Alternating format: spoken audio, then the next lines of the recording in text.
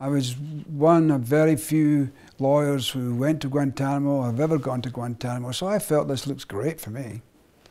And then I walk into a secret prison, which is one of the 3 secret prisons in Guantanamo, and I saw a tragically unhappy, injured young boy who looked like a little broken sparrow to me in a solitary concrete cell with no windows, chained to a floor. And I walked in there, as I say, as a lawyer, and I came out as a very sad father. And so I had said in a bravado type of way to Omar, when he had said to me in a passing comment as I was leaving that cell, that you will leave me, everybody does. And I promised I wouldn't. And so with some, I say bravado, foolishness, I took on the government.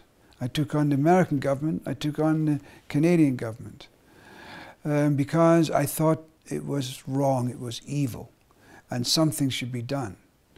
And so as the years have progressed, for me and for my family, I think it would be wonderful to restore this young man back into society and give him the opportunities that he's never had, so that he can contribute to society.